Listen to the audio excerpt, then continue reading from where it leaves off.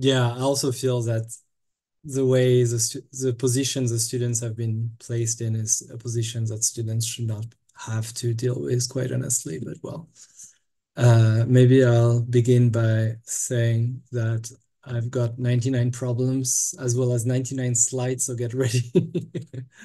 But NZZ ain't one.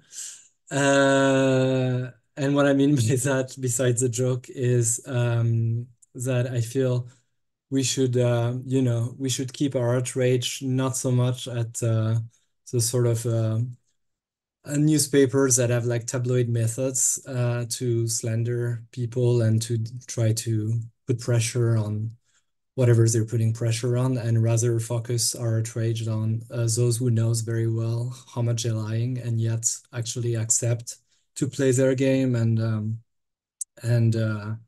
and this is what happens with ETH. So that's why I never reacted to any of those um, just yeah, like shitty articles. But yeah, this censorship of this lecture had to be called out for sure, and I'm very grateful to the 1,800 people who signed the letter in a little bit more than 24 hours. It was sent to the rector today. But so let's begin. I mean, perhaps just introducing myself very quickly, also because indeed in those articles, I'm under attack for my work. So at least here I get to present it. My main cap is to be the editor-in-chief of the Funambulist, which is where I am right now, our little office. It's just two of us, Shivangi, Mariam Raj, and myself, and very let me do a small shout out to Shivangi Mariam, actually, because yesterday we had to act extremely fast. And so both with the students and two of us at the office, we had to, it was quite an intense day. And so the Funambulist is this print and online magazine that is dedicated to what I call the politics of space and bodies, trying to read various political struggles around the world through space, directly or indirectly, and cultivating internationalist solidarities between those different struggles. So those are some of our most recent issues. And this is the most recent one. That's a March, April 2024. And then the next one is actually being printed as we speak. Or should be printed as we speak, actually. And then I have a second cap, which is a little bit closer to my training as an architect, and perhaps the Funambulist could be said to bring space and architecture to the realms of politics. Um, and my cap as a writer, let's call it, although I always have like a little bit of an imposter syndrome when I think of writer, is to perhaps do the opposite, to bring politics to architecture. Although sometimes it's a little bit the other way around as well. But so this was the first book that I wrote now 15 years ago, very much still in the topic of today's talk. This one was a more recent one that I'll talk about in a bit, called Bulldozer Politics. And this one was the most recent one that is actually currently being translated into English, which I'm quite happy about, by Columbia Books for this Architecture and the City. Books of Architecture and the City, called States of Emergency, A Spatial History of the French Colonial Continuum. But that's not quite the topic today. And I begin, of course, with the motivation for completely changing the lecture and basically spending most of my day today trying to recreate something, which is this toothless statement that ETH did to censor the lecture, with this very particular sentence that I feel, of course, in many ways, as we know all too well, is a lawyer written sentence. It's trying to not to say something without saying it. But I found the very idea of distancing oneself from violence a very interesting concept. a very Swiss concept, if anyway. But the fact and the matter is, many people, and in particular Palestinians, don't quite have the luxury to be able to distance themselves from violence because violence is coming at them. And so that made me want to do this talk and to call it "When the Walls Tighten on You." On Palestinian impossibility to distance from architecture's violence. And so it's, if some of you have been seeing the teachings that I gave in November about the architecture of settler colonialism in Palestine, I will be honest, maybe some part of this lecture might feel a little bit redundant, but hopefully you'll bear with me. It's really not all of it. I think one of the main difference is perhaps the place of architecture in the a little bit more architectural centric today. And a main difference as well is that for that teaching, it was very important to me that every document I use for the presentation was mine, to keep like a very strong consistency, even a graphic consistency. In the case of today's lecture, it's a little bit more mixed between documents, whether photos or maps or diagrams or whatever else that are mine, and then some that comes from other places. So yeah, I don't know. I mean, if you've seen it, then you'll be able to tell the similarities and differences. But so let's begin indeed with what architecture's violence even means, since it's in the very title of this talk. And perhaps I should even, before doing so, even define violence. And also perhaps without necessarily defining it as such, I would say that my understanding of violence is very much influenced by a sort of Spinozist reading of violence. So something that comes from the philosophy of Spinoza. And the idea of it is that it's profoundly material, and it has to do with the body, and it has to do with bodies, it has to do with the sort of damaging of the sort of a body's structural integrity, even if body in that case might be architecture itself. And so it's a reading of violence that's profoundly material, and so architecture has a role to play in it, of course. And in particular, with the definition of architecture, that's been my definition that I've been giving for the last 15 years, which is that architecture is a discipline that organizes bodies in space. And I quite like showing this scene from, I mean, the sort of the entire setting of the film Dogville by a not so admirable director for various reasons, Lars von Trier. But so how the entire films happen in this, what is supposed to be this village, but where the walls are only, even though the walls are effective in the film, we see it as spectators as only lines on the floor, but that still organizes bodies in space. And I'm already talking about walls, and I'll get back to it in just a second. But an example I like to give to talk about how architecture is politically violent, even without any walls, even with just a roof, like a bus stop can be in a heavy rain. And thinking of it in this particular context of a heavy rain, whereby if I mean, at least for people, those of us who live in Western Europe, chances are that we've had to take shelter from heavy rain under a bus stop or whatever canopy. And then there comes a moment where there's no longer any space, because each body sort of occupies a certain space, and architecture in itself is limited in space. And so there comes this moment where there's no longer any sort of there's no longer any possibility to include bodies within architecture's function and protection and the sort of positivity of architecture, so to speak. And so it creates a situation whereby some bodies get included and some bodies get excluded from architecture. And in the case of a bus stop, of course, it's not that political. I mean, if all bodies are more or less equal politically, let's say, it's not, which is seldom the case anyway. Um, but um, but but the fact and the matter remains that when when there is a situation where someone can no longer benefit from architecture, they are socially excluded from it. And of course, what is true for this somewhat benign example for of a bus stop becomes much more drastic for other example. And the sort of perhaps the most paradigmatic example of exclusion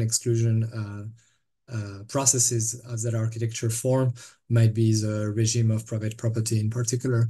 And so if we do talk about walls, and again, like really thinking of the materiality of walls and going back to the idea of what is a wall to begin with, and seeing how walls are almost exclusively all built in such a way that bodies cannot really affect them, at least affect them drastically, at least not affect them drastically in a sort of like short scale of time. So I like those photos from Café Müller by Pina Bausch, because there's this quite violent encounter between the walls and those dancers, including Pina Bausch herself, that very much materializes what I call the violence of the wall, the fact that the wall forces bodies to be organized in space. And if we no longer think of one wall, but a sort of an adjustment of wall, or a sort of, an organization of walls in space, then we can start seeing how those walls have what kind of political regime is being enacted in this organization of bodies in space. And I usually like to think about this with the typology of corridors.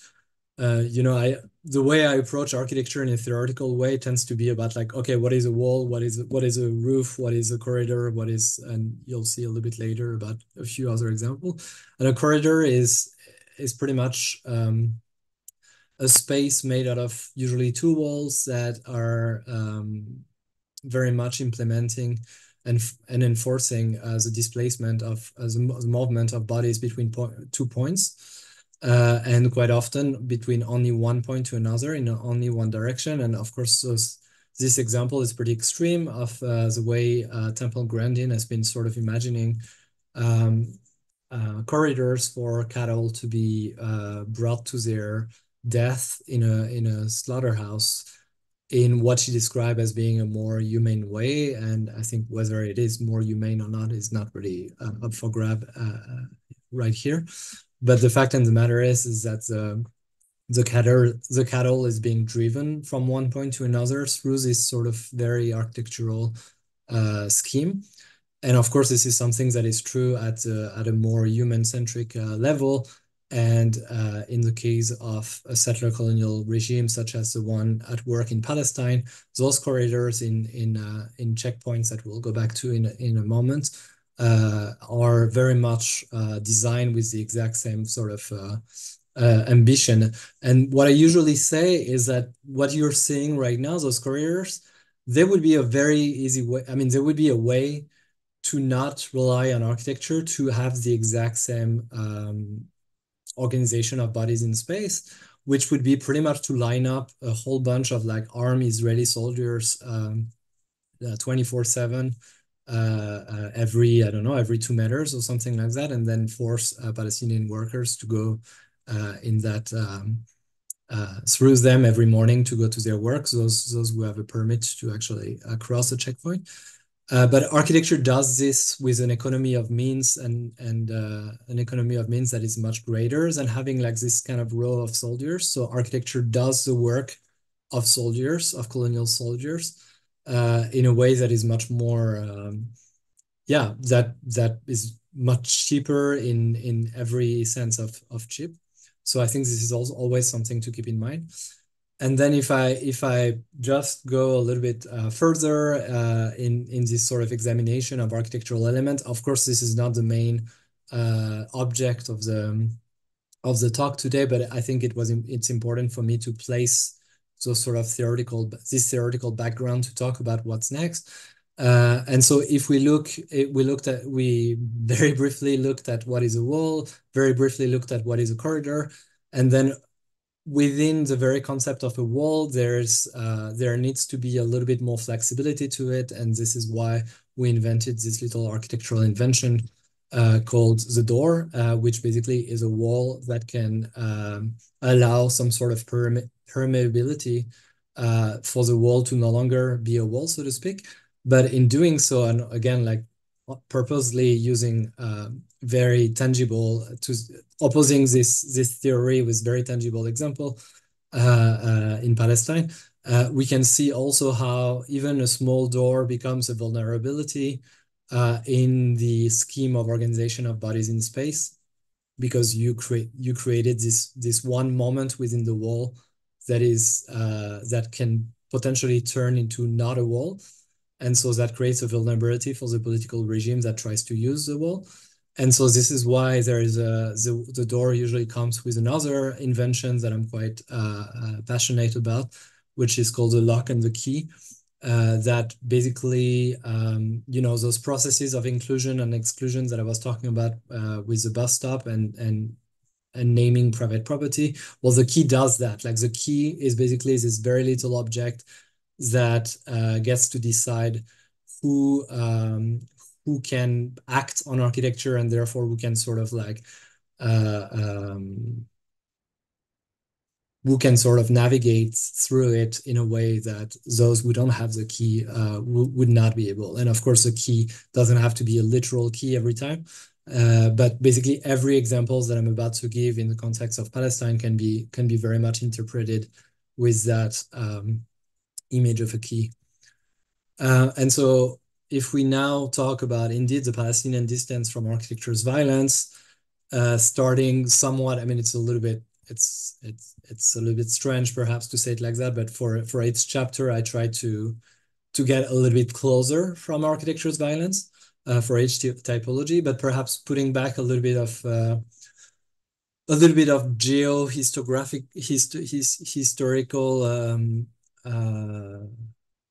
elements for like bearing in mind that not everyone who's here might have the exact same sort of degree of historical and geographical knowledge on Palestine. So when it comes to Palestine, what's important is to understand that it is not just when we name Palestine, we don't necessarily just mean the West Bank and Gaza or East Jerusalem, but the entire historical Palestine. So Israel, or what Palestinians call 48 Palestine, is very much part of this geography. And that's a geography that's been, of course,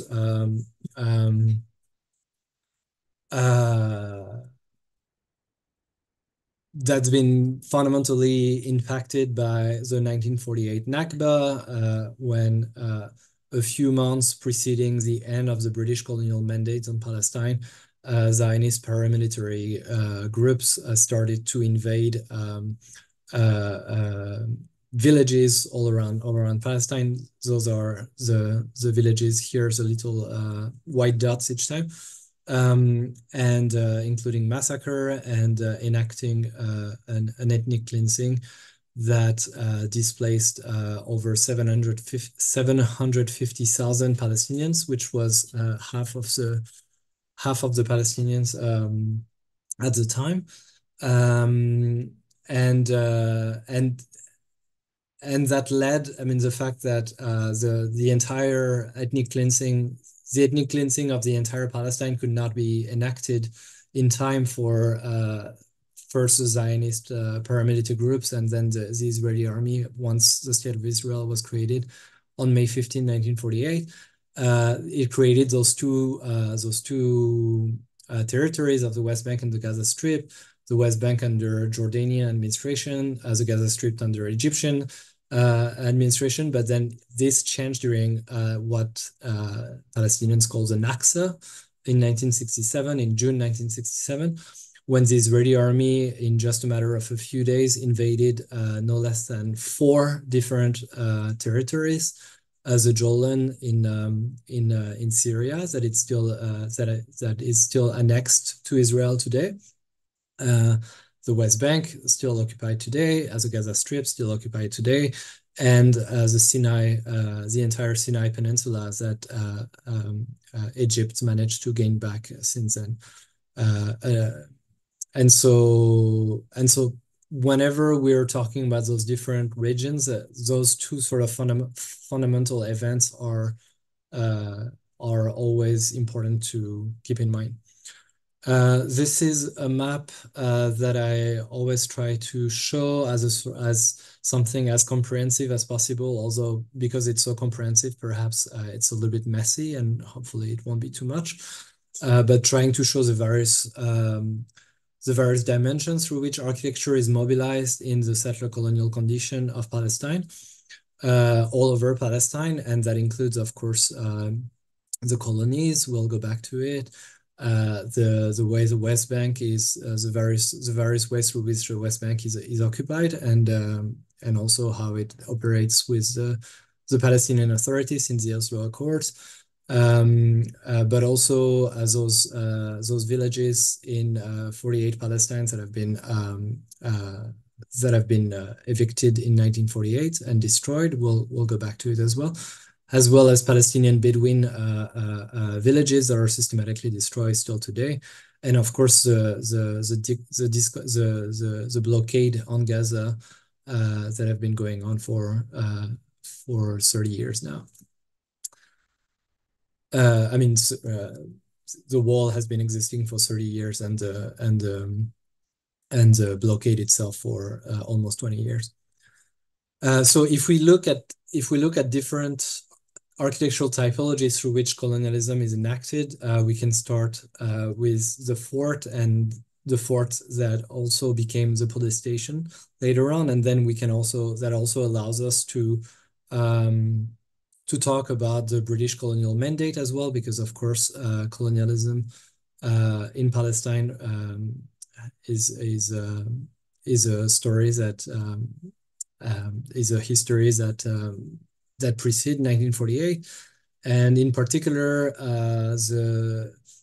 looking at this particular character here in the center called Charles Taggart, and I tend to do that a lot, like looking at the British colonial continuum, looking at how Charles Taggart very much embodies this colonial continuum as a Protestant settler born in Derry in Ireland, in what is called now the Northern Ireland, but the north of Ireland. Derry being like probably the most fierce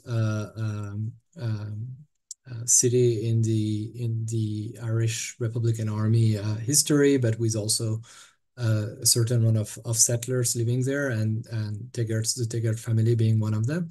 And Charles Taggart was also the chief of police in colonized Kolkata in Bengal.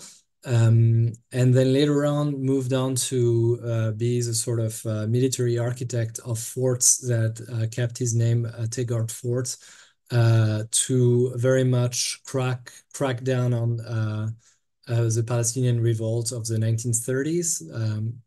That was a massive strike and revolt, and so build those forts to very much consolidate the British colonial presence in Palestine, but with already, of course, Zionism being already very much something at work in Palestine.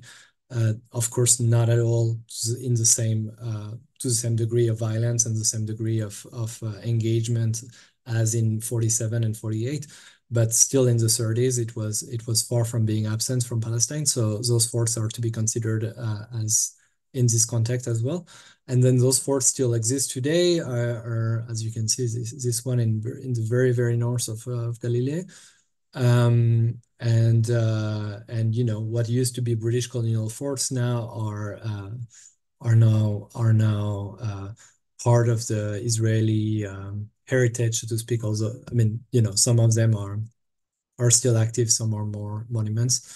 But then what forts do in the context of, in settler colonial context, you can think of the fort, like every time you hear the name of a city in Turtle Island, like in the US or Canada, a city being named Fort something. I mean, Fort Lauderdale, Fort Worth. That's very much because it was a fort against the indigenous nations' resistance, and so it still have to be perceived as such in the context of Palestine, with police stations being part of it. And as well, of course, military bases in the West Bank, like this. I mean, it's pretty bad photo I took in May, but also, trying not to be so obvious about taking photos. But of this military base in Bet Jala in the very western part of Bethlehem, where you have an Israeli colonial military base very much inside the Palestinian city. The colony itself maybe brings us a little bit closer, and I purposely chose some try to insist on the proximity between Palestinian presence and the Israeli colony. But as I said, it's important when we think of the colony not to think strictly in terms of the West Bank as we often do. And it's quite interesting how in the ETH statement they were willing to recognize that there was a legitimacy in looking at the Israeli colonies in the West Bank that are in contravention of the Fourth Geneva Convention. But I think it's very important to see how following the Nakba in 1948, the Israeli cities and settlements that were built in 48 Palestine are also to be considered as colony. And this is one of the main examples south of Tel Aviv, where tourists go to enjoy the beach, very much in between Jaffa and Tel Aviv. You had the former neighborhood of Al-Manshir, the Palestinian neighborhood that was completely leveled to the ground in 1948 by a Zionist paramilitary group called the Yagurn. And this is a museum built in their honor of the liberator of Jaffa, as the Zionist narratives say. That is built on a former commercial Palestinian building. So they added this very ugly. So it's always also striking, having been in the southwest of the US, driving quite a lot last October, it was really striking to me how ugly the colony is as well. There's always something to it that is quite interesting. I mean, it's highly subjective, but I think we can all agree that this little black box with bad, as architects, if we look to it, even without any sort of political reading, we can already say how incredibly ugly it is. Anyway, very in Jaffa as well. I mean, the complicity of Israeli architects or international architects to build over Palestinian land is, of course, absolutely striking. Same thing in Haifa, for example, where in that case you even have one of our typical architectural rendering of showing a brand new building on top of a former Palestinian building that was evicted and left abandoned in 1948. And then importantly, I said I'll go back to the colonies in the West Bank, but there are some things that ought to be talked about as well, especially with Gaza being in the center of our imaginary at the moment. Is that there used to be colonies in Gaza as well until 2005. So they used to be there, and they used to look like that. And they were unilaterally evicted by the Israeli state in 2005 and completely level to the ground to leave nothing, like for example those greenhouses, to the Palestinians after that. And of course, in 2008, it became all too clear why those colonies had been destroyed and evicted, which was to leave Gaza as being, totally blockaded and bombable, if that's not really a word, but without any sort of fear that Israeli settlers would be sort of in the way, so to speak. So that's also an important part of the history of colonies in Palestine. And then if we look at the West Bank itself, something I've been trying to do is to make a list and look closely at each of those colonies in the West Bank.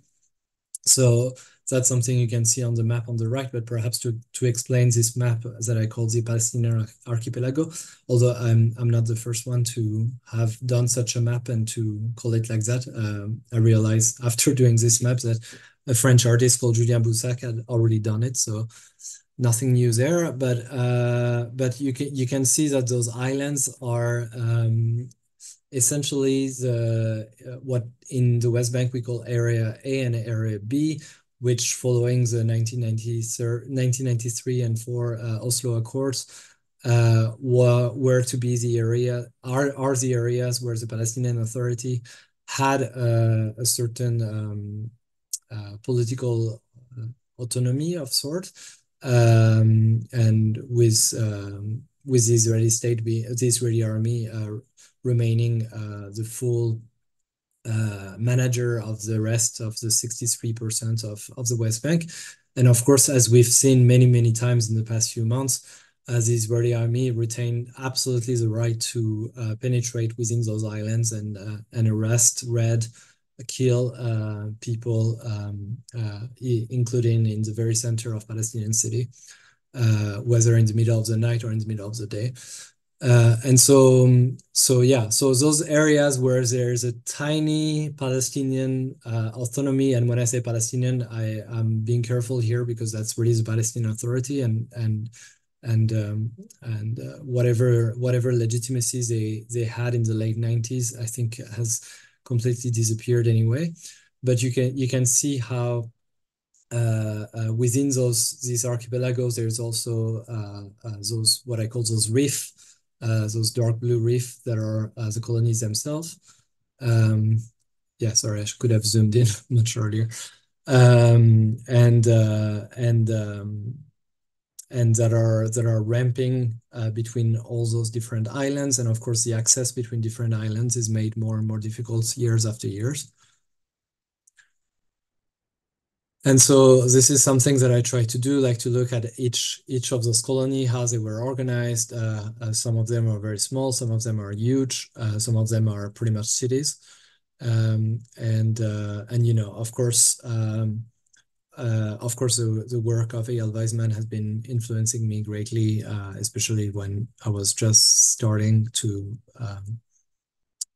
engage with the topic, and two books like A Civilian Occupation and Hollow Land have been instrumental in understanding how architecture is fully part of this.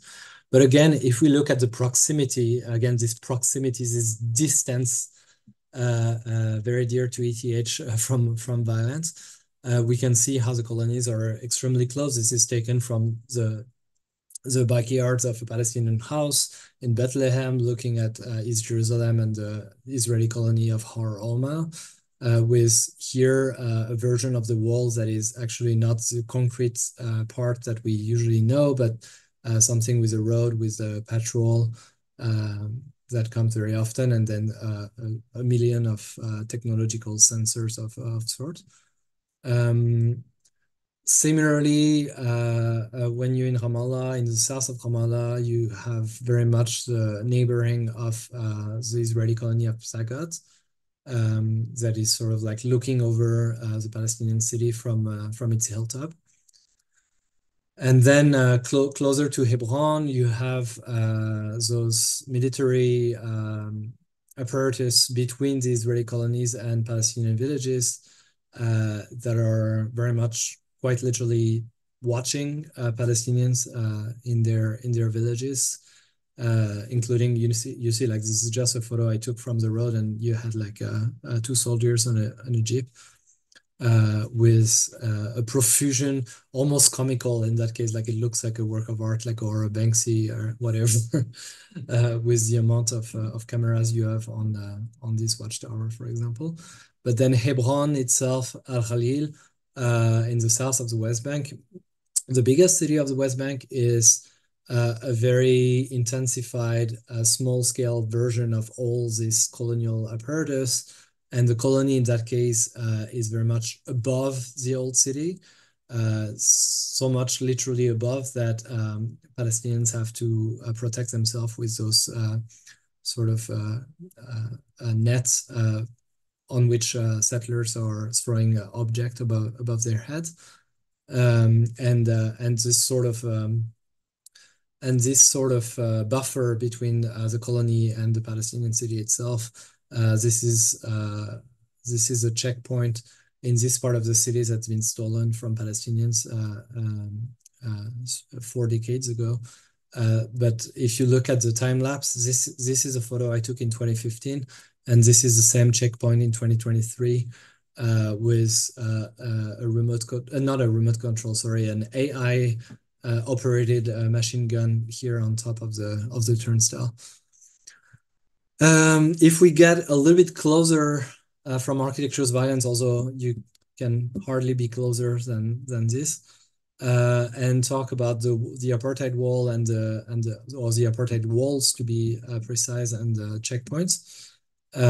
We can see, of course, how there's two walls. There's one that surrounds Gaza and one that tries to dive as much as possible east in the eastern part of the West Bank to try to bring as many Israeli colonies on the western side of the wall as possible, so that they're even more easily connected to the rest to Israel than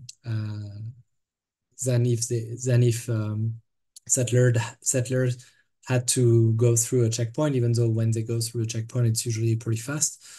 And so this wall, you can see its trace here. So this is yeah, sorry, it's going to be a little bit hard to take questions in the middle of but there's going to be some time after that. And so this wall, again, you can see it, of course, at a geopolitical level, but you can also see it as a again, at going back to what is a wall architecturally, and the checkpoints then can be seen as keys, as doors and keys. This is in East Jerusalem, in Shufat. This is a refugee camp behind that still is on the Jerusalem city limits, but within the city limits, but that is very much cut from the entire rest of the city by the apartheid wall. This is also in East Jerusalem, in Abu Dis. This is essentially what you see when you come out of the campus of Al-Quds University.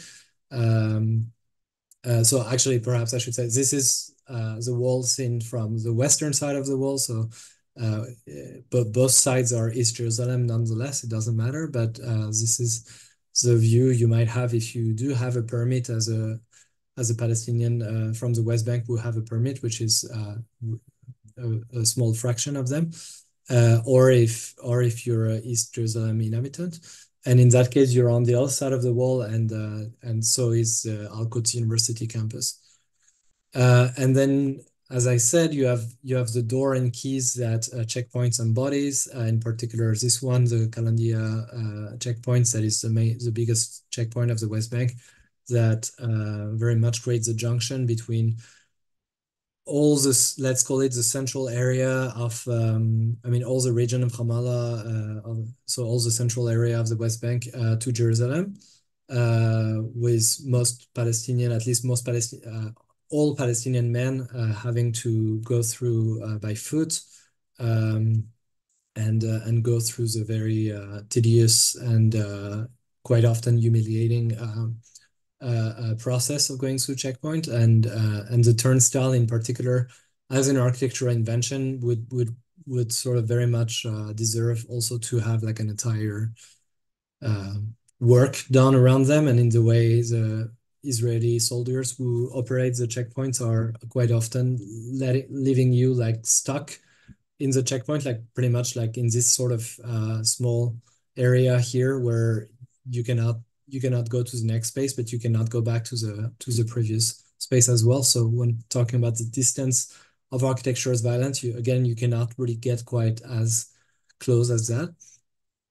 And then, of course, there's a wall in Gaza that has been very much enacting the siege and the blockade on Gaza with its remote control machine guns and its snipers in their watchtowers that are able um, uh, to again enact this siege. Um,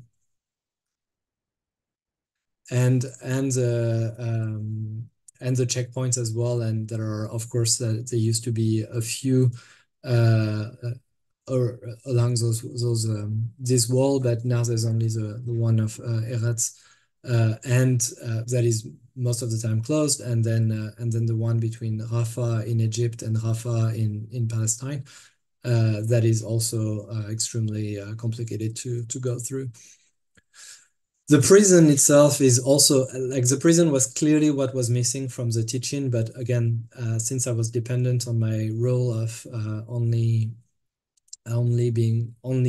describing what I have been documenting myself, this was not an example I could really talk about. But then the key again is the walls, the doors, the key, the most sort of optimal architectural typology that embodies violence on bodies is very much the prison, whereby someone is left without the key in the immediate distance of the architecture's violence. And of course, it is very much an important apparatus within the settler colonial scheme. This one is the prison of Gilboa in the Galilee that we'll go back to at the end of the talk.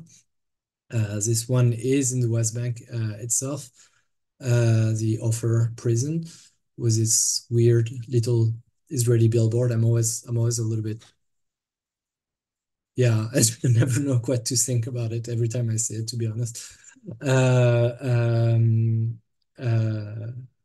But something to realize. I mean, prisons are always a political apparatus that are meant to very much disappear an entire part of the population that we don't want to be active within society. But in the case of this, in the settler colonial context, it very much is pushed to the point where yeah, anyone who sort of resists the settler colonial order, including children, would be put in prison. And to give you a stat, is like since the first Intifada in '87, 40% of Palestinian men in the West Bank have been to prison at one point or another. 40%, 40. Which shows very much the extent to which the prison is very much a sort of mundane, almost apparatus of settler colonialism, just like all of these others. And then the curfew itself, I think, is important to add to this, because there's many curfews in the West Bank, in particular during the second Intifada, the first and the second.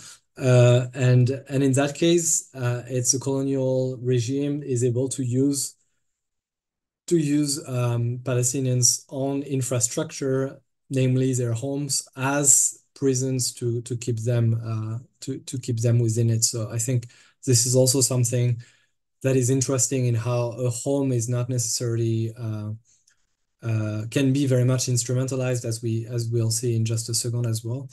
And the walls that are meant to be protective, let's say. Although again, there's always a question about protective of whom and against what. That is important to question. And then the curfew as a sort of martial law is an important legal apparatus that totally change the functions through which architecture operates.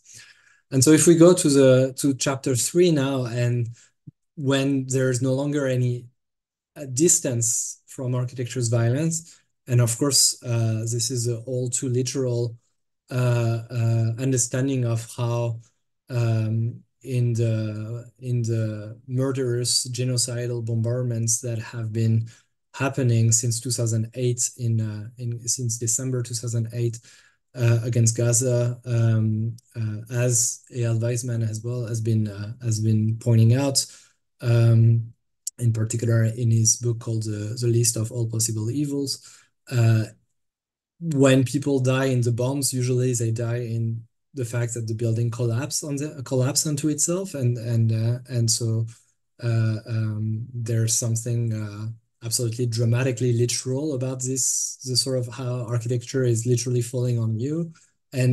But quite importantly, whenever we see this kind of images, sorry, I'm sorry.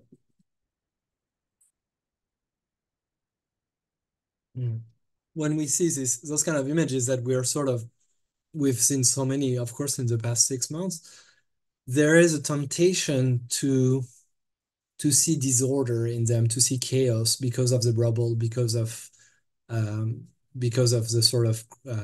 sort of conditions of life it creates. But some things that I've been trying to argue in this little book called Bulldozer Politics, the Palestinian Ruin as an Israeli Project, is how in the way the Israeli have been destroying Palestinian homes since 1948, there is something that is as precise of an order as an architectural project. So everything that I've just shown about how the Israeli state designs and builds a settler colonial apparatus with, of course, great details as any architectural project does. Well, the same sort of precision the same precision and the same order goes in the destruction of Palestinian homes. And so what I will do because again, this is also something that can take an entire talk in itself. What I will try to do very quickly is do what I do in the book, which is to go counter chronologically and start with what, when I was writing the book, was the last massive murderous attack on Gaza that has been in July and August in 2014, and probably many of us remember very well, and already not being able to sleep at night, and already being able to just feeling incredibly powerless and all that. And so, but some things that I've been trying to do back at that time was to show the various legal, or rather pseudo-legal narrative that the Israeli army and Israeli state were able to tell as stories, almost to justify the murders of thousands of Palestinians. And in particular, this idea of again, if we think in terms of the distance to violence, in increasing drastically the area that is usually only the 100 meters between the wall and within Gaza, to increase it of 3 kilometers, and to declare that anyone who was in this zone could be pretty much shot and bombarded. Which is, of course, what they did in the past 6 months in pushing more and more people towards Rafah and the south of the Gaza Strip, with a clear agenda to evict as many Palestinians to Egypt as possible, creating what would be an absolutely disastrous Nakba, second Nakba. And this kind of narrative as well, as I said, like the home cannot be interpreted strictly. It cannot be left to some sort of political innocence. In the case of those kind of narrative, they're being interpreted by the Israeli army, or at least they want us to interpret them as homes that are also military military headquarters or whatever, however they want to turn it. But so they're instrumentalizing the very architecture of the home as being a military target, essentially. And then, going back to the West Bank, seeing how a lot of the collective punishment that the Israeli state have been enacting in here again in complete contravention of international legislation, but again, what's new has been to destroy houses of the family of people who've been either shot or arrested as after having led an attack against the Israeli state or against Israeli citizens. And so they would destroy homes. And this is why it's called the bulldozer politics, the book, because the bulldozer is very much the absolute paradigm of those destruction, of those precise destruction. And of course, the sort of the way that the D9 Caterpillar bulldozer has been customized by the Israeli army is now extremely well known, with the help, of course, of the US army that has been also customizing its own for invading Iraq in particular. And those D9s have been absolutely disastrous in the siege of Jenin, of the Jenin refugee camp during the Second Intifada in 2002, where they leveled down the entire refugee camp. So whenever today you see news about the Israeli army penetrating again in the Jenin refugee camp because there are Palestinian militants with that are armed and trying to fight against the colonial army. This entire camp had been destroyed in 2002 already.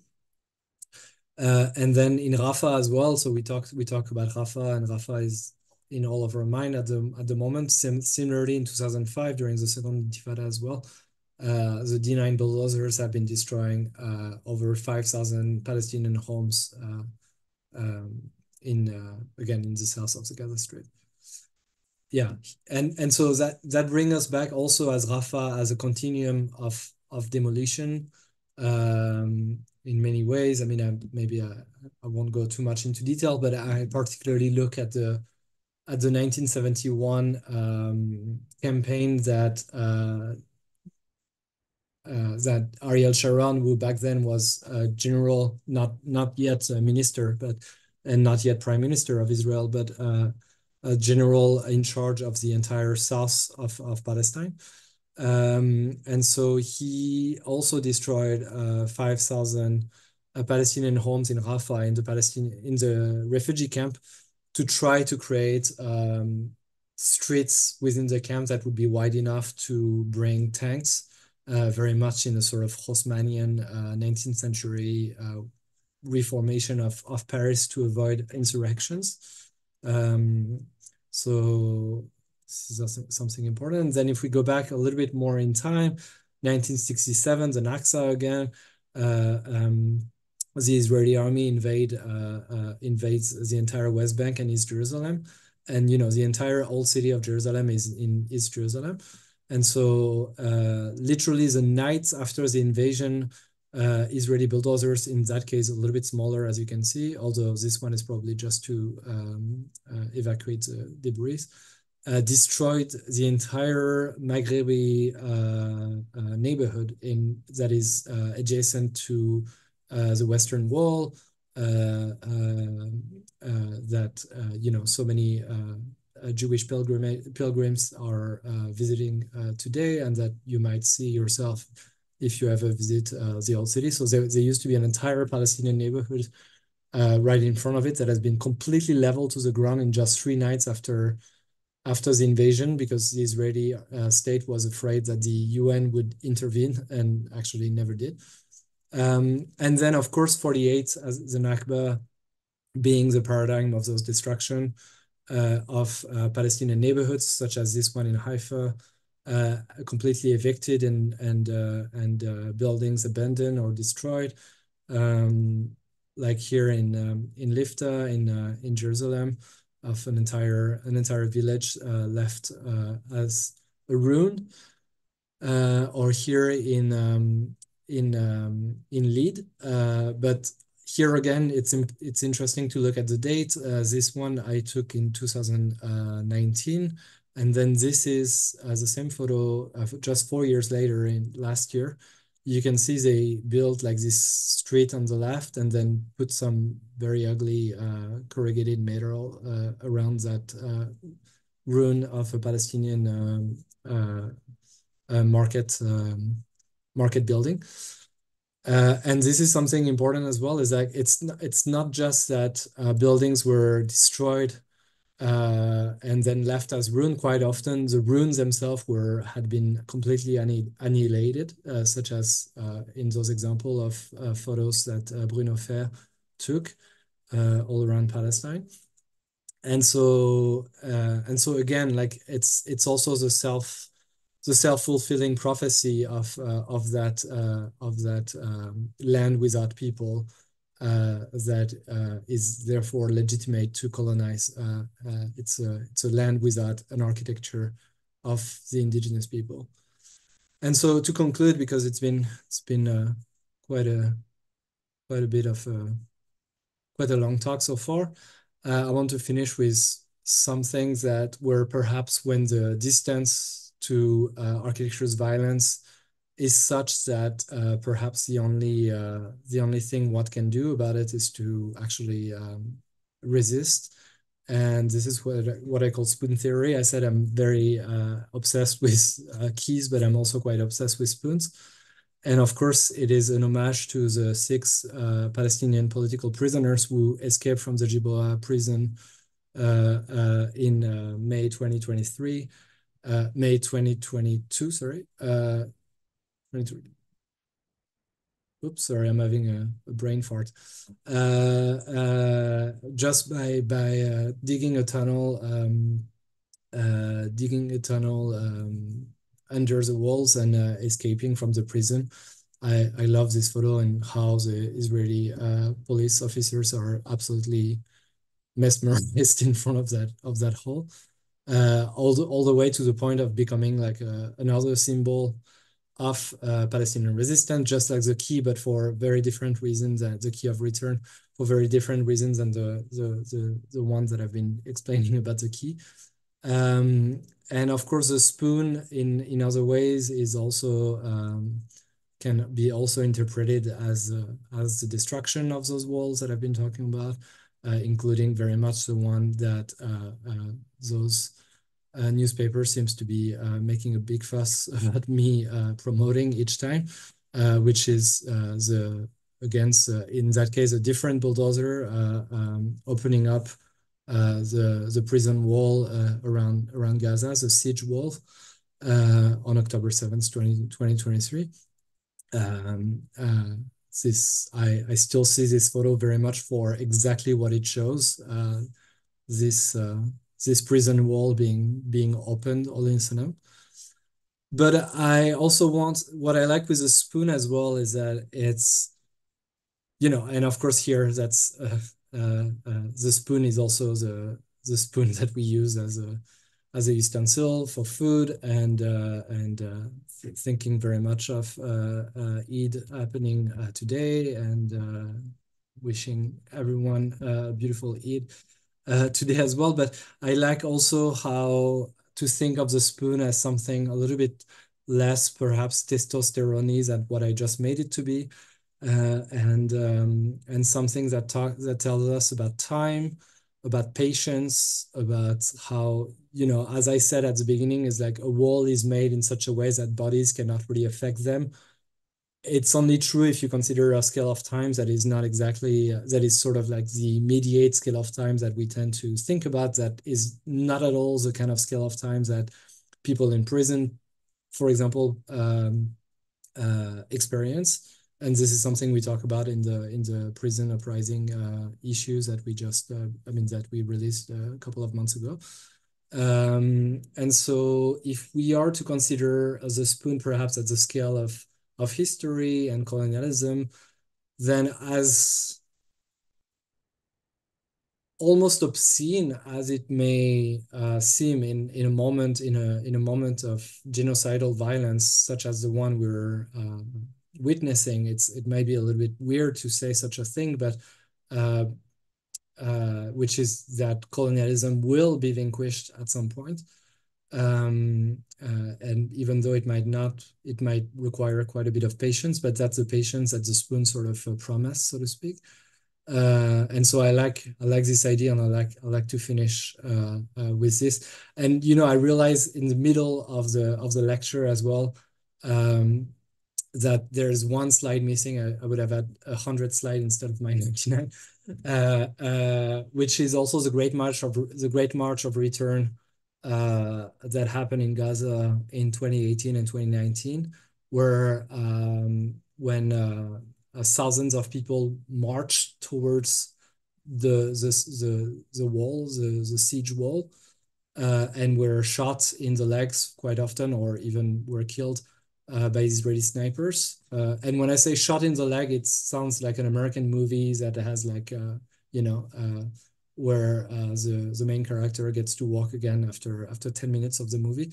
We're talking about massive bullets that absolutely just completely destroy any sort of chance for the person to ever walk again with that leg.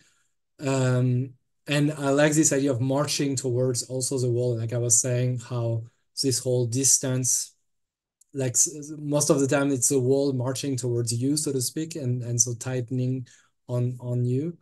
But somehow, if you're there's been Palestinian people have been showing us how sometimes you can reverse that movement and march towards the wall itself, and I find it a particularly poignant example to finish with, although that would have been nice to include it as a slide. So anyway, I thank you very much for your patience, and then you can ask questions in the Q&As that our dear friends in Zurich will ask for you.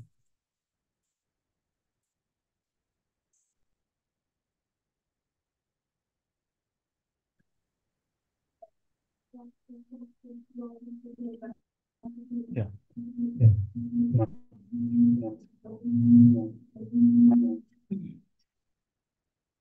Okay, thank you, Leopold, for this amazing presentation.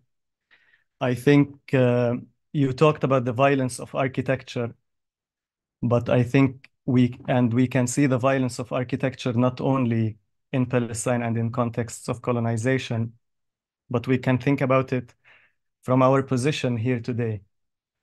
We have not found the space at the university, at the institution, and actually now we are sitting in a squat to listen to this presentation and to participate in it.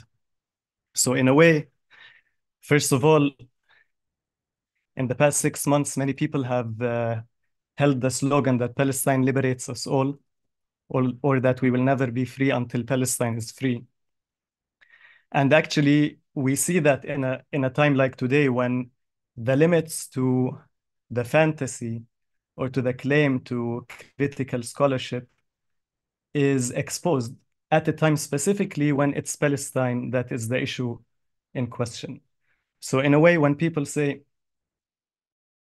that we are not free until Palestine is free, it is actually because we have never been free, but it is actually issues like Palestine that expose our chains that are otherwise hidden. But at this, when we talk about the violence of architecture, and as I said at the beginning, we are speaking about the emancipatory potential of architecture. We are here maybe 40 people in one of the rooms in Zurich. There's another one, and I guess there are many others of collective screenings for this presentation worldwide. And it also says something about the power of architecture. All of us who are sitting here, even though we had the chance to listen to this presentation on Zoom in a virtual room, we have decided to come together to sit in a room, in a physical room next to each other, and to listen and to participate physically right here, right now. And I think this also says what architecture can be and what academia can be and what critical scholarship really, when it's truly critical and truly free, can also be. So on the one hand, we have seen the violence of architecture. Violence is also context instances. It is as if any form of violence is equal to the other. Colonized violence is equal to colonial violence. This is the claim. But of course, we know that this is not true. But even then, also, we see the power of architecture as a liberatory tool. And this is what I think of the space we are in now. So on that note, I think we can all here thank you for your presentation, but also thank the students who organized this, and thank all the participants who have come and showed their solidarity in person, also showing what, again, architecture and the true academia can be. So thank you all. Thank you very much. I might just address that last bit on architecture and its liberatory possibilities, let's say. And of course, I agree with you with what's going on, so to speak. I agree with you with the observation, but I think of it myself. I think as the absolute impossibility for architectures to be liberatory myself, because I believe that it is an instrument of control of bodies, and so as such it can never be liberatory. But what it does, however, is that including in a space like the one you're in right now, is to use that sort of protocols of inclusion of exclusion to also exclude those who want us harm, quite simply. And so this to me is a political program we can apply to architecture, and with a full understanding of architecture's violence, but which is again like this idea of protection and everything, but protection against for whom and against what is always the question. If it more often than not, it will always be protection for the same kind of people against the same kind of people. But every now and then we're able to create our own space where we are indeed managing to care for each other and to protect each other, including the most vulnerable ones, against those who want us harm, to use that expression. So that would be my interpretation of it, so to speak, within that architectural definition of the discipline that organizes bodies in space.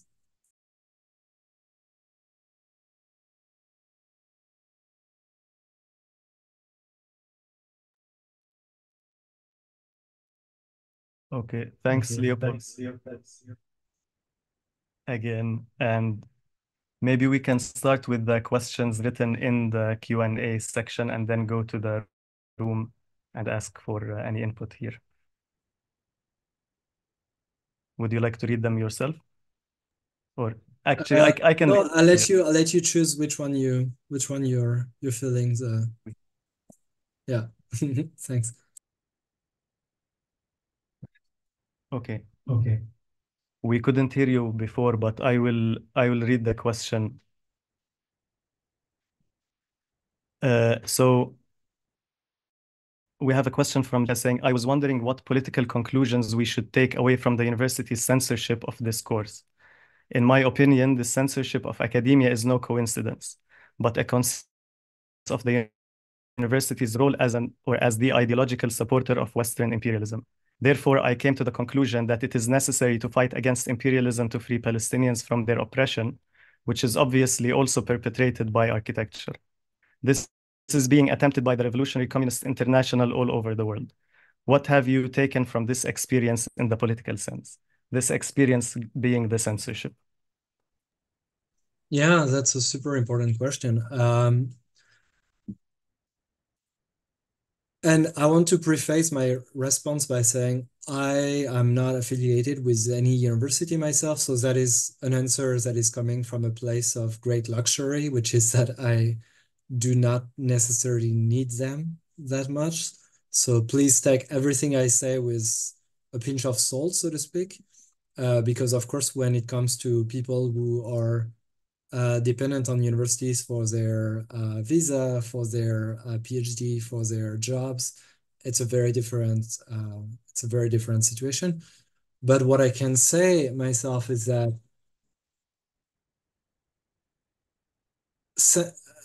having the lecture censored was not a political defeat. At least not for me. It was not my political defeat. It was the ETH political defeat. And it was quite interesting to see that there was a new article today, and I could not help but write again to I wrote to the rector to send him the the the the letter signed by those 1,800 people.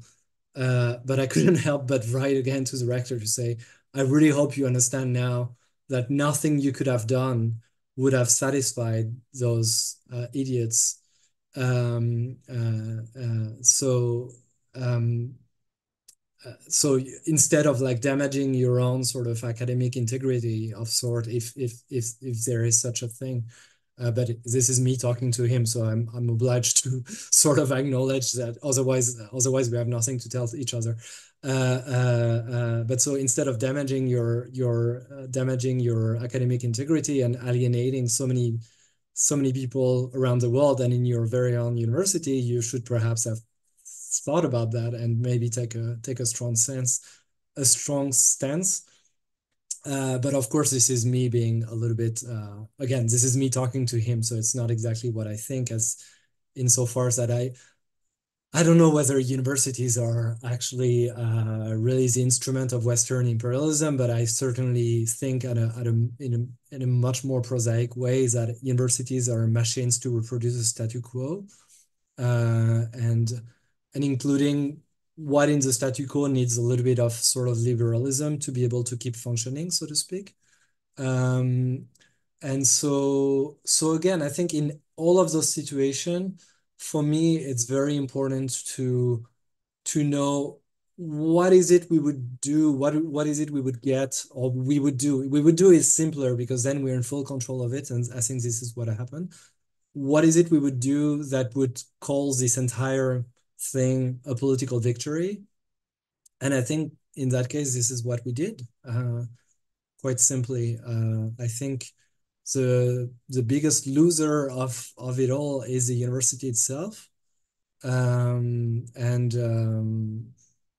for us, I mean, we did lose quite a bit of time.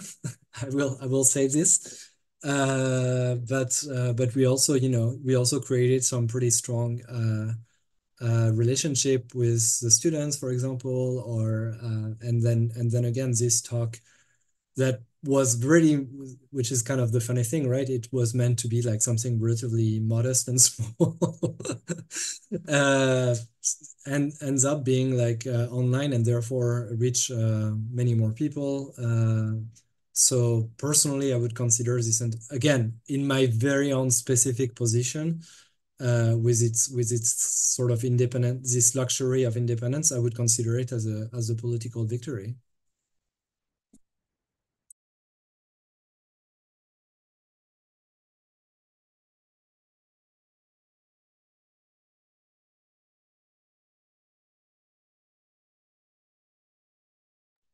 Zurich 2, do you copy? Do you copy Zurich 2?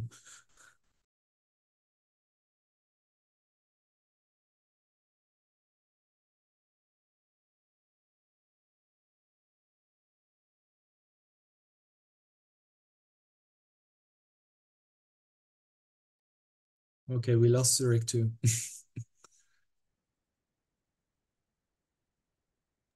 Can you hear us? Yes. Hi, this is Zurich 2 talking. We are also here in a room filled with people, filled with solidarity. So first, hi to you and happy Eid to everyone.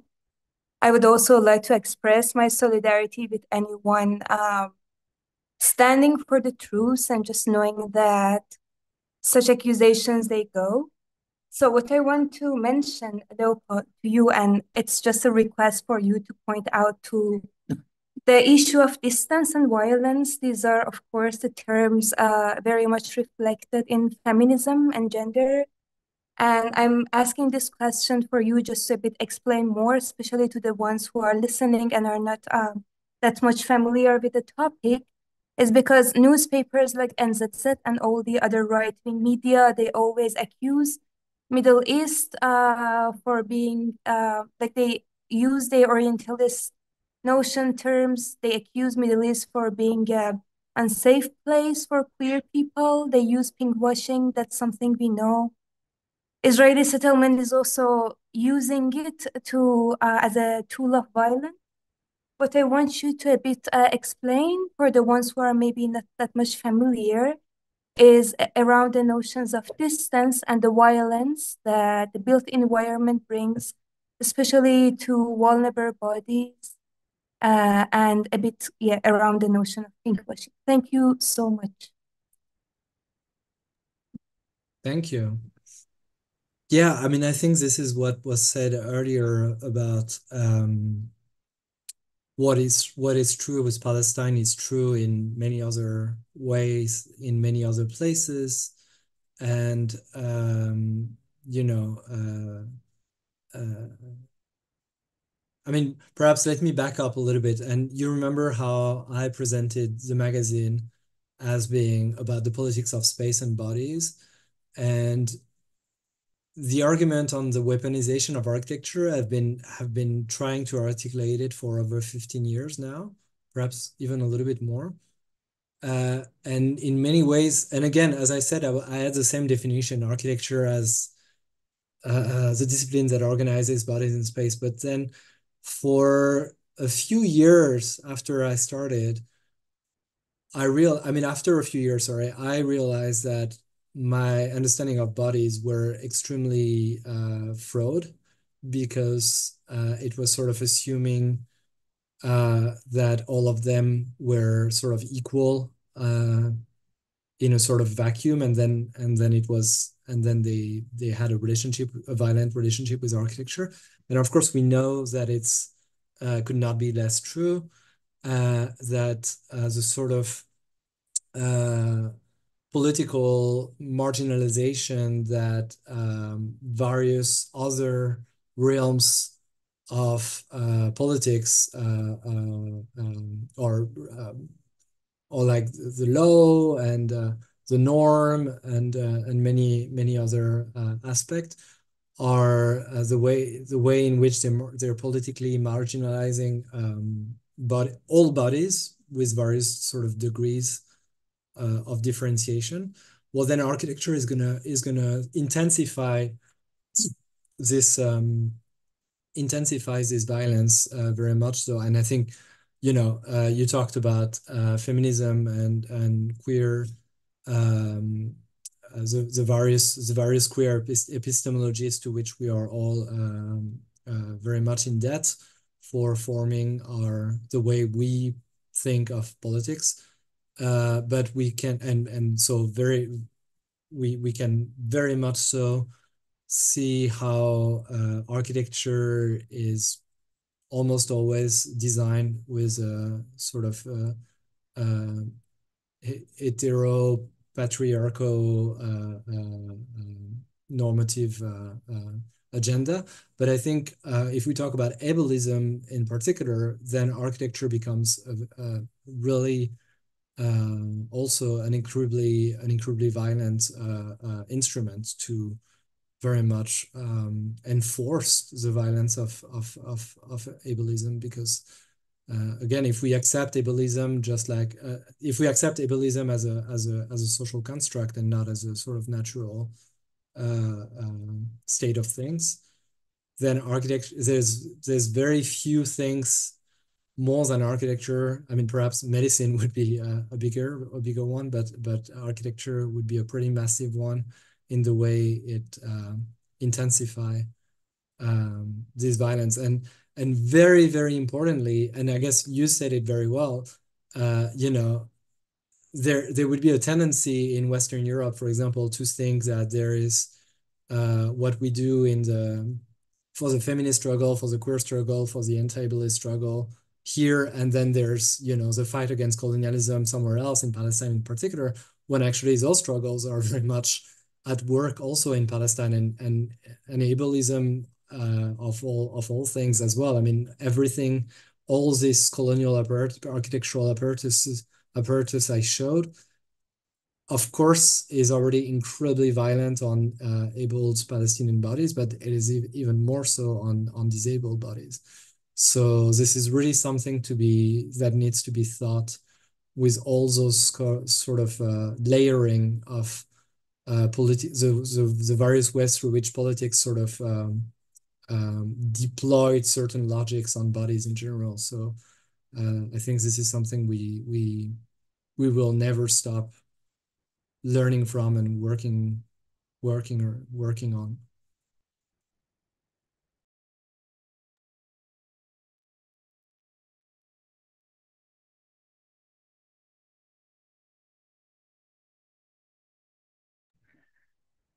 As an extension, maybe to continue on that, we have two questions that ask about one, virtual architecture or architecture in the virtual world of the internet, but also about extending your thoughts on architecture to urbanism, public space, city planning, and infrastructure. So can you elaborate a little bit more about the points you have just mentioned in view of virtual architecture, but also urbanism itself?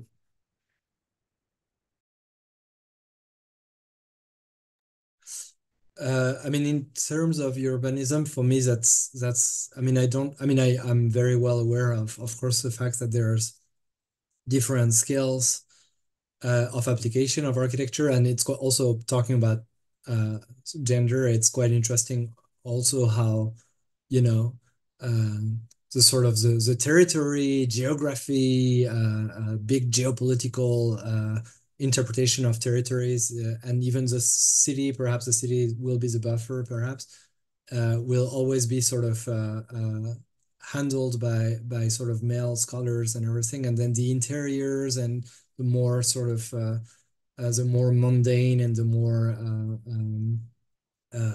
the closer to bodies we get, and I think that's perhaps what also the previous question was very much about, would be more looked at by feminist studies or queer studies, and to not create that continuum between different scales would be absolutely ridiculous, and again, like reinforcing the sort of patriarchal way of producing knowledge, quite simply. But so yeah, so the city for me is just as much a scale of space that needs to be analyzed in such a way. As for the virtual space, I have to say myself, because I started literally by talking about Spinoza and the hypermateriality of the way I think about all this. So for me, that's my sort of approach, which is it's absolutely not a commentary on whether it's interesting or not interesting to look at other form of space, but that's definitely not my. I mean, it's not even that it's not my expertise. It's literally my some things that I've never really thought about. Although I would certainly argue, since we were talking about the space we're in right now, that there's something to be said about the infrastructure of communications that allows us to do what we do right now. But you know, I don't have a very strong I don't have a very strong opinion on the matter, and I'm sure many people have a much more valuable things to say about it. Okay, maybe we give you a second to read some of the questions online as we take questions from the room.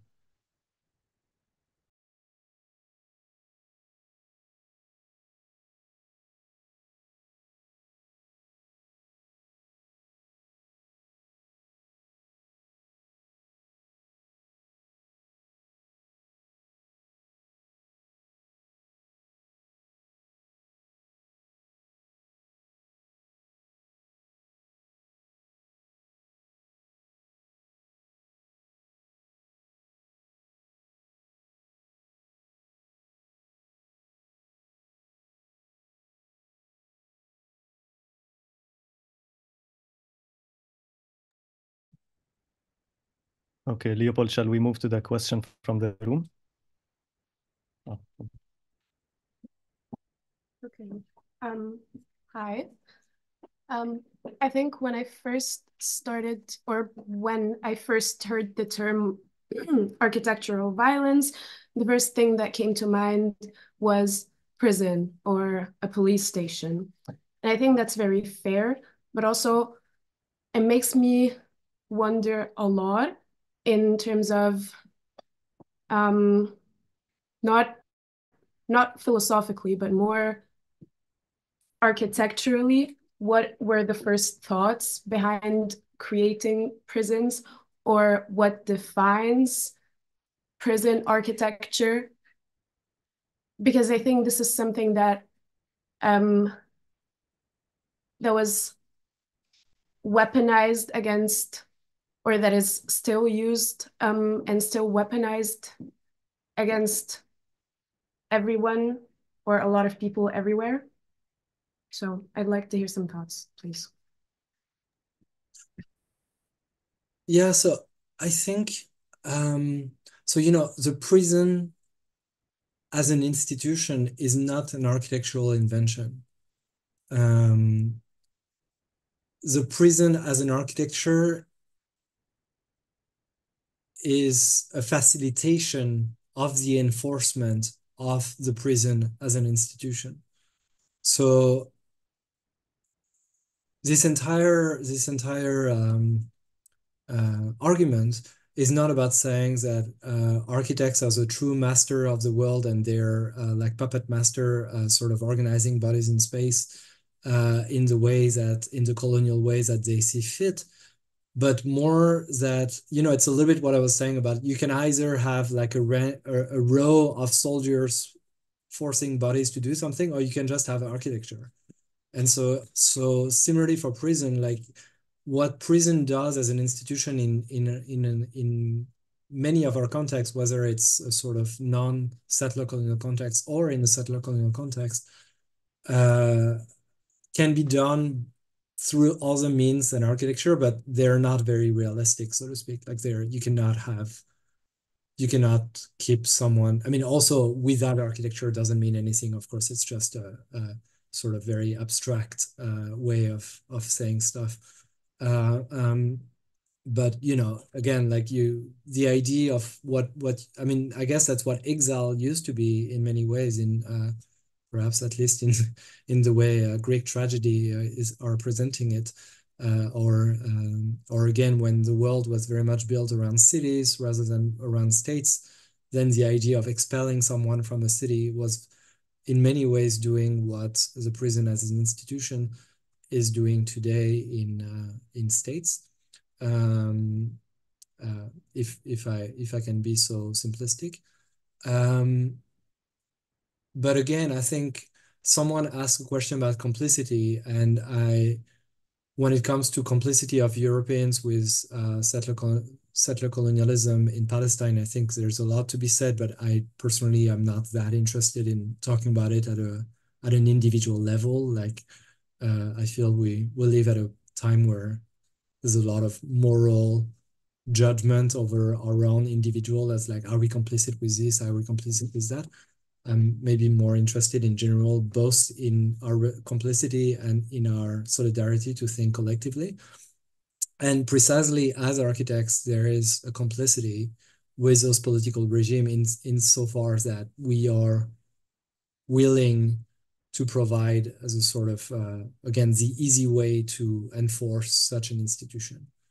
An argument I've been making for quite a few years is to think of the many Western European ships that have displaced, kidnapped 12 million African people, to carry them on the other side of the ocean so that they could be enslaved.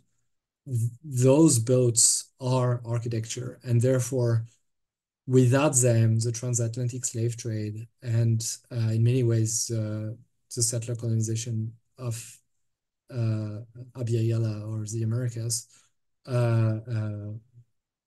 is almost impossible, so to speak.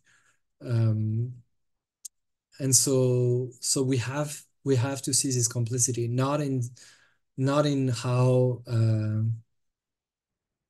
we are ourselves inventing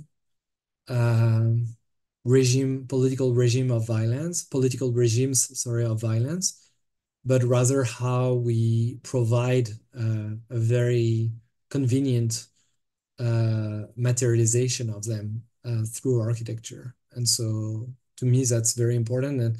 And that also means having also an entire set of political programs we would never accept to design anything for, and in particular detention, whatever it might be. I think to me is absolutely crucial.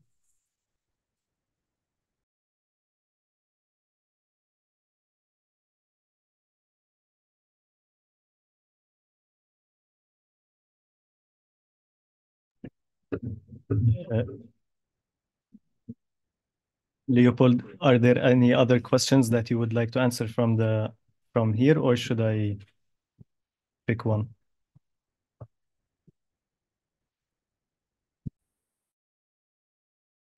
Well, one is not a question, but I'll certainly say it out loud from Helios Petremont, who says the spoon theory also exists in disability justice discourse.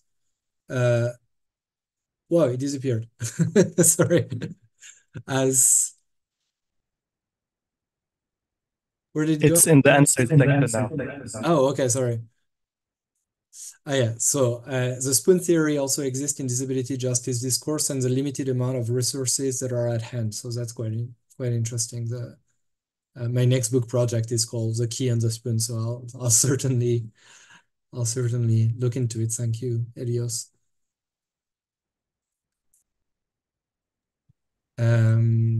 And I mean,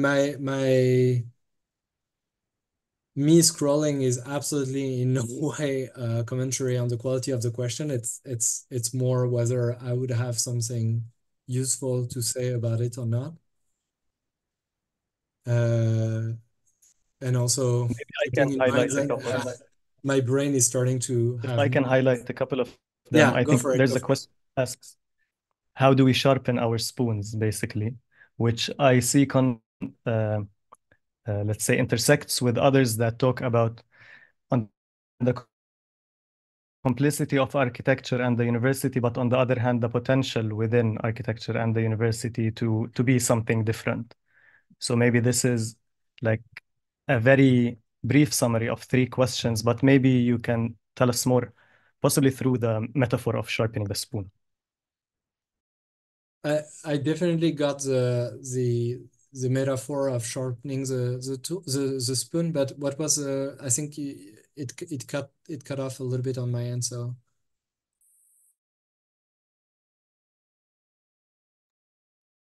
what was the other?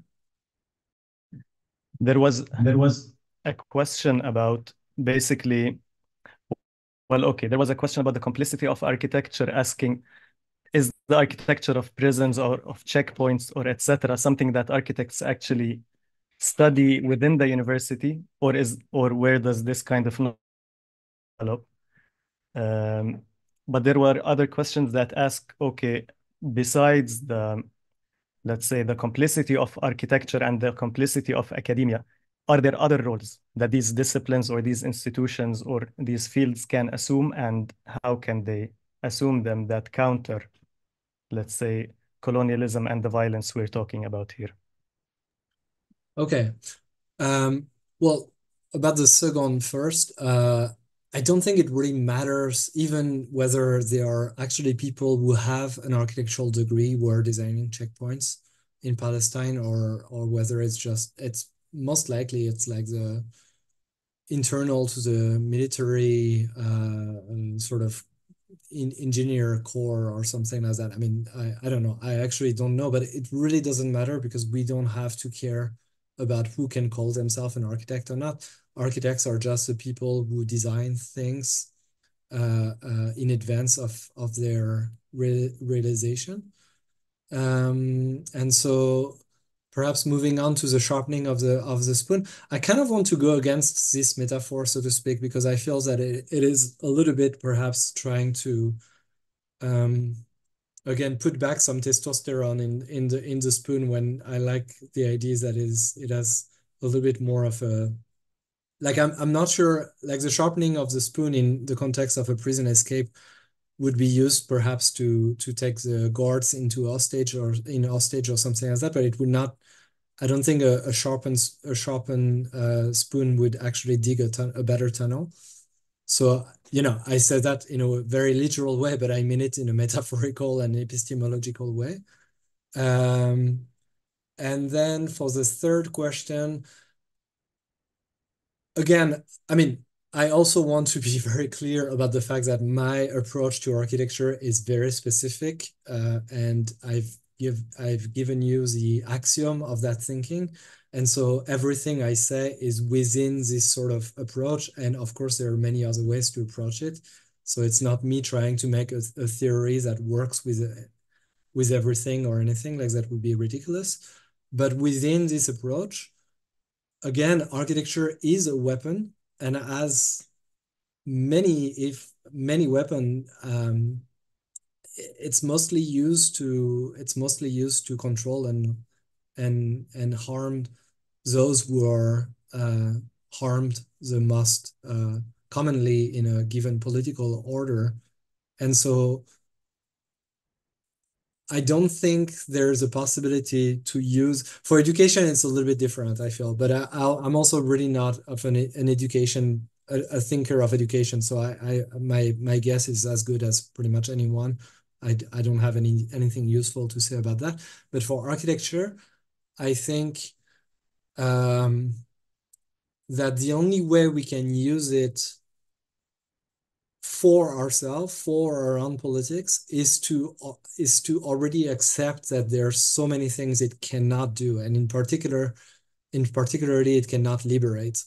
And I think once we have accepted that, then we're able to say, okay, what does that mean for us again, like to create a space that is protected from outside threats or things like that.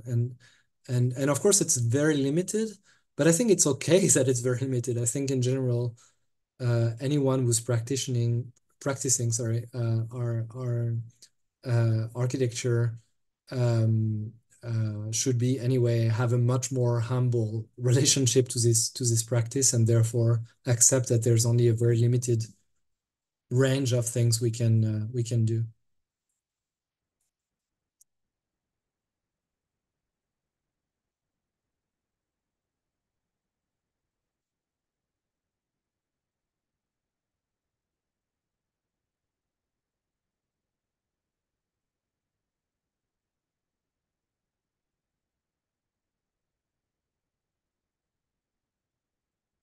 Okay, so yeah, sorry. It's I mean I'm quite amazed that there's still including the collective screening, perhaps about 300 people still not tired of listening to me and to my voice, but so perhaps I think we should end there. And I'm very grateful for everyone again who showed up at this particular moment. And I will say that I did not expect anything less or anything else to happen. So I'm very grateful to see that such a sort of counteraction can be organized.